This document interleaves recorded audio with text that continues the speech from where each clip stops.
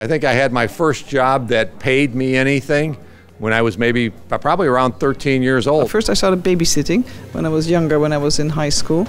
And I think when I was 16, the sort of legal age where you can find these types of jobs, I was a cleaning lady. I went to the nursery business, pulling weeds.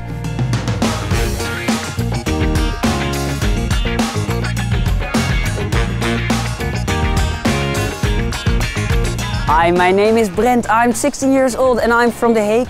I'm one of the youngest entrepreneurs of the Netherlands and also of The Hague. I'm offering bike tours for the tourists and the business people who are coming to The Hague. So we're now standing at the Binnenhof. The Binnenhof is the political center of The Hague and also of the Netherlands.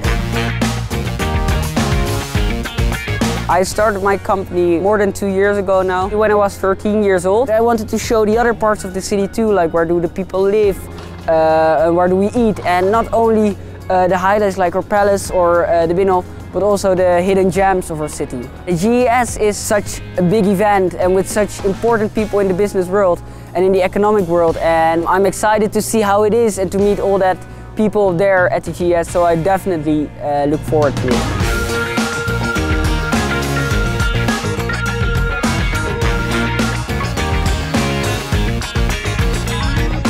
What's important about the GES is that it looks towards the future. The challenges we have today with solutions and problem solving that is relevant for the future of young people today. We're looking for the policy ideas or suggestions or maybe understanding from entrepreneurs. What makes it difficult to be an entrepreneur? What policies do we need to be looking at and changing? Around sustainability, key themes, agriculture, water, health. These are issues that impact and affect all of us, wherever you are, wherever you're born. And do you think it's important to involve the younger generation into the event?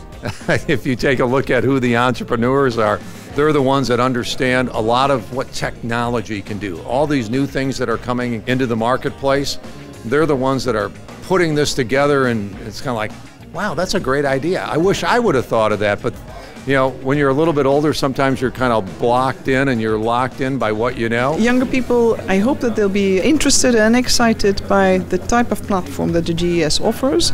They can follow it through GES TV. It may sometimes appear sort of very far away from your own environment, school, wherever you are.